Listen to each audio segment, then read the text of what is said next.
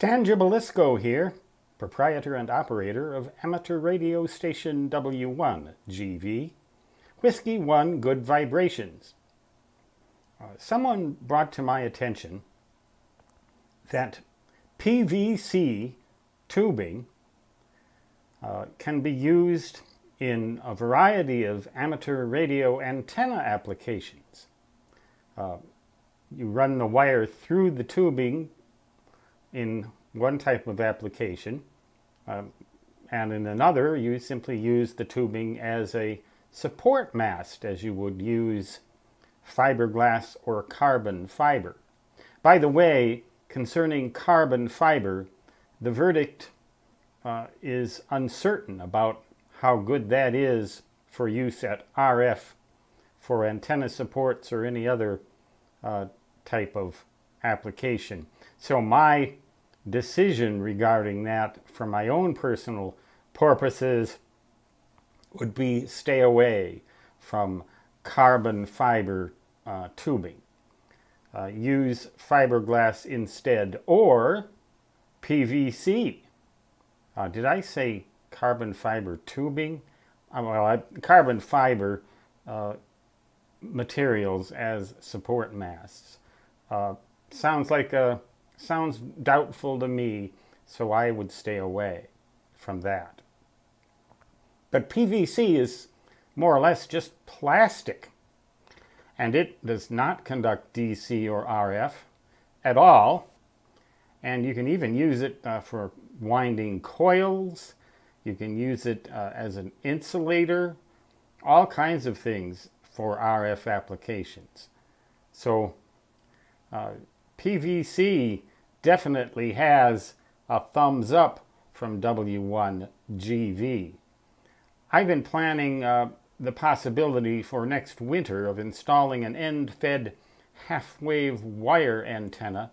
There was a little unit made by some company, and I've got a couple of videos about it, and I forget the name of it or who makes it right offhand, but it's designed to tune a 132-foot long piece of wire as a radiator for all the amateur bands, with, to some exception, I believe 17 meters doesn't tune terribly well with it. The SWR is about 4-to-1 on that band, but otherwise pretty close to 1-to-1. To support the center of that antenna, I thought about using a PVC pipe mast.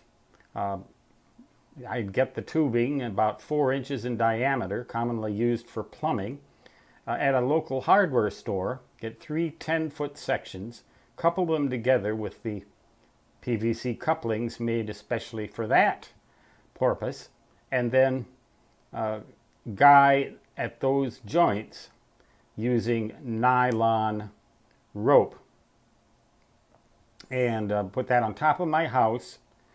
And if I put that on top of my house and one end of the antenna down near the mailbox and the other antenna at the far end of the backyard, I should be able to get about 132 feet of wire.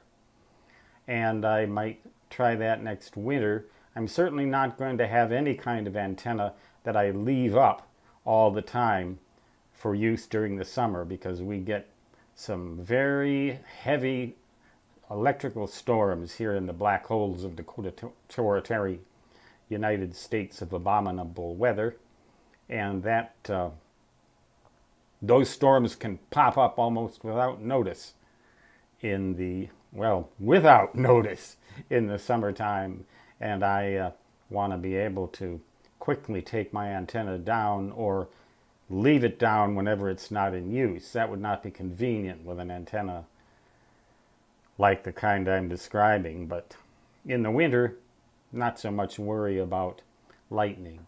Then it's just heavy snow, and the weight of the snow and ice during snow and ice storms that might bring down such an antenna. One colleague even remarked about squirrels chewing through the rope, and that maybe I should tar the rope. But here we don't have that much of a problem with squirrels, so I don't think we're going to encounter any difficulty in that vein.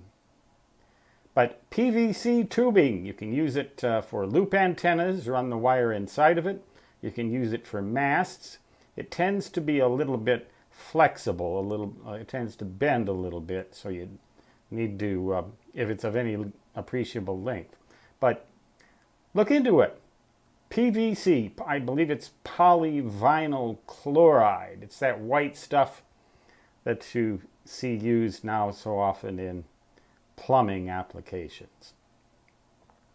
Very good, a whole variety of uses for amateur radio antenna applications.